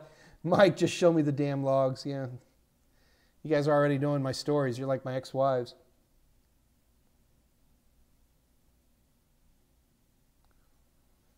Yeah, Mark, I'm here every Monday and Wednesday at 2 o'clock Central Daylight Time.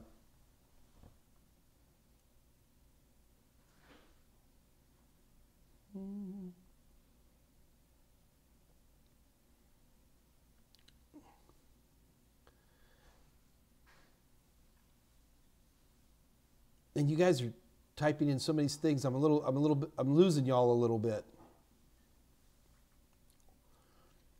Actually, Patricia Grace, you do bring up an interesting point. A lot of colleges, and these have to be like, or not even just colleges, but even like high schools here in the United States, can get very deeply discounted vouchers, far cheaper than I can ever do. I'm not even a part of that. But you usually have to be a student in their programs. I'm unaware of any clever way to get around this. Trust me, if there was a clever way to get around this, where I could get you guys deeply discounted vouchers, I wouldn't even be bothered selling vouchers.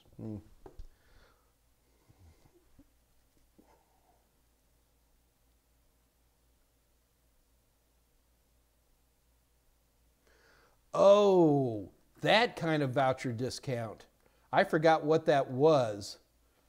Scott, you're going to have to give us proper instructions on the, when James Stanger from CompTIA came on, he got us discount vouchers, but it wasn't that huge of a discount, and I don't even remember where that happens.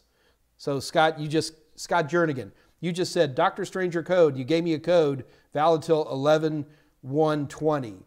Where do I go to do that? Is this a total seminars thing? Is this a CompTIA thing? I'm going to need more information. Please help me out there.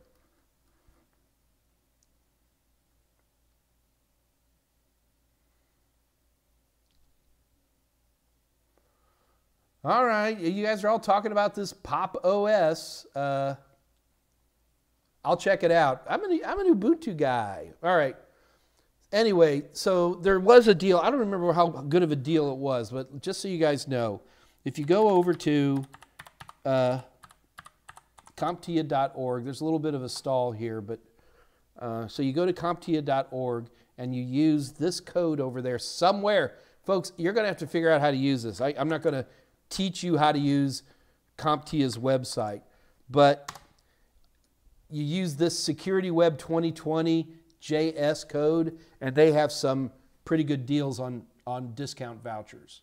So you might want to check that out. And if somebody could get back to me and tell me what that discount price is, I'd sure appreciate it, because I don't remember what it is.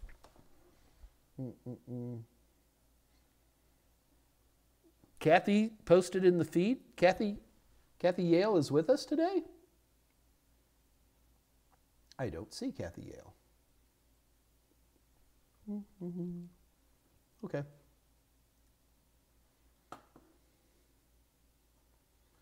USA Health Insurance Reform. Mike, thank you for giving a shout out to Mike Jones.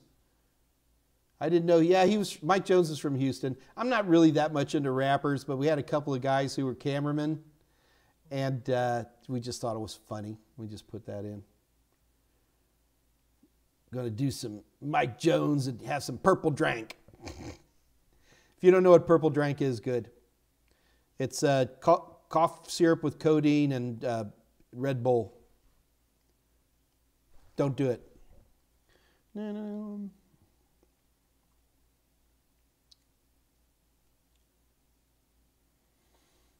Okay, things might be slowing down here a little bit.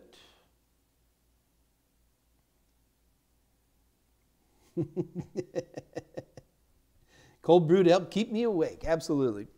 All right, guys. Well, it looks like things are slowing down here a little bit. Let me make sure I'm not missing.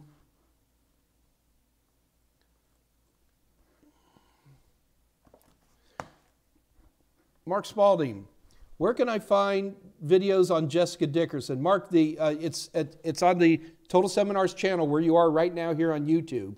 And it says, how to get an entry-level job in IT security. It's on the label, so it should be really easy to read.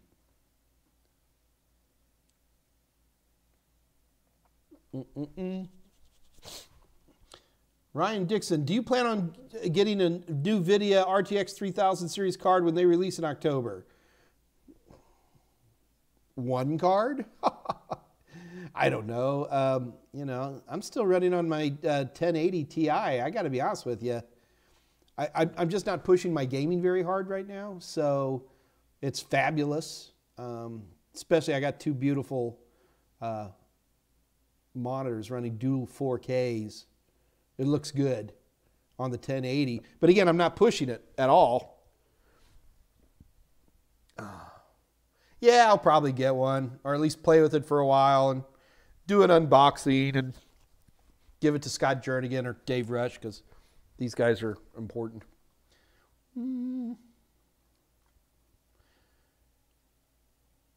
Phil Green, best way to become a technical account manager. I'm in sales now and still study Network Plus. I also, well, if you're in sales now, Phil, don't you already have technical guys who are doing the account manager or project manager stuff? And those guys would probably be the ones you more want to talk to. A lot of technical account managers, a lot of these folks might want to look at a 4-year degree on some of this. Not all of them do. But to me, if you're in sales, and especially if you're halfway decent in sales, and you want to me, it would almost be a downgrade to go down to account management. But yeah, the best way would be to apply, and you would apply particularly on tools of which you have a high degree of comfort. So like if you could go from sales to technical account management right here within your own business with your own company, that's often a really good way to go. Or you can go to something else where you have a lot of skill set, a similar product, you know.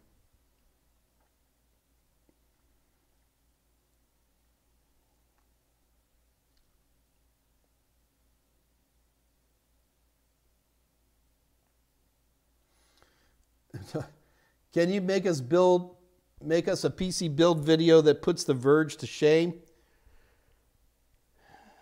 No, because they use ridiculous equipment that I would never, ever, ever. Joshua Rayford, in the military, you failed Security Plus twice. Joshua Rayford. Whoops. Joshua Rayford, send me an email. Joshua Rayford, send me an email. Do not take the test again until you talk to me, okay? I got an offer for you, man. So Joshua, I'm going to want to know any questions. Number one, have you been using my practice materials? What study materials? Are you using a book? Are you using videos? Give me kind of a rundown of who you are, Josh, and I have an offer for you. Alice, yes, you're late. Where have you been, young lady?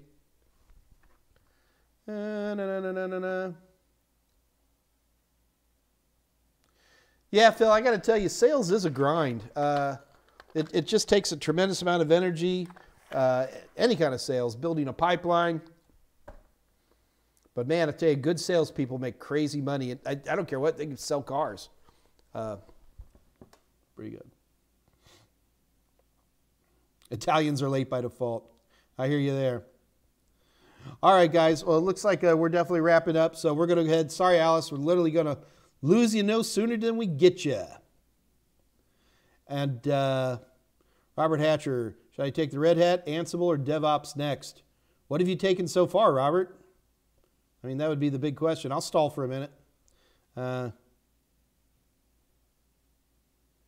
Do you want to get into DevOps? Is that really where your goal is in life? And I'm just not, I'm not too big on Red Hat. I'm not against Red Hat at all. I've just been such a Debian guy for the last 5 years. I don't remember the last time I've done a Red Hat installation. It's been a while. But again, I'm not against it. I'm just a Debian guy. What can I say?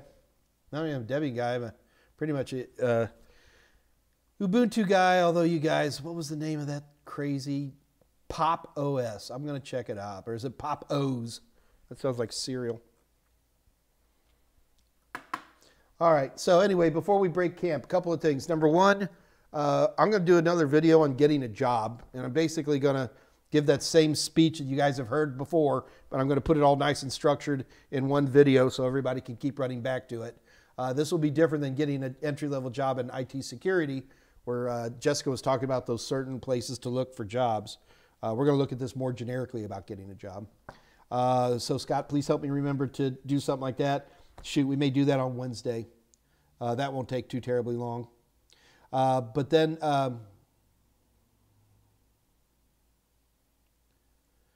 okay, well, Scott's got all this covered here in terms of what else is happening out here today. We definitely have Dr. Eben Upton, the creator of Raspberry Pi, coming up on September 25th. That's going to be very cool. That's going to be Dave Rush handling all that. Morning say, just look forward to this job video. Probably find an entry-level job in New York City that isn't from the military. Ah, there you go, Morning Saint. You take the job you can find. If you don't want to work for the military, well, tough. Work for a while. Ryan Dixon, I'm 16 years old. Able to find a job with my age factored in? Probably not. Ryan, what you're going to have to do instead is probably consider hanging your own shingle, doing repair work. Start with your friends and your mom and your dad and your teachers and your plumbers and da-da-da-da-da. You can make a crazy amount of money just doing little repair jobs for people that you know. Well, what if I break it? You break it. You know, people have to know the risks involved. That might be another interesting episode to do, Scott Jernigan. That would be like, what's it like to hang your own shingle today, and can you do it successfully? The answer is you sure can. It takes a little work. A lot of people are suddenly discovering it's like, oh, man, I have to work Saturdays and Sundays? Yeah, well, you do. Yeah, Tolowit's saying fix stuff for your school if you can. That's Tolowit, that's tough to do. Depends on here in the United States, what states are always the big ones.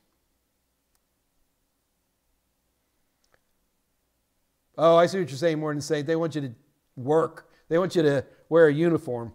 All right. Well, that's whole different.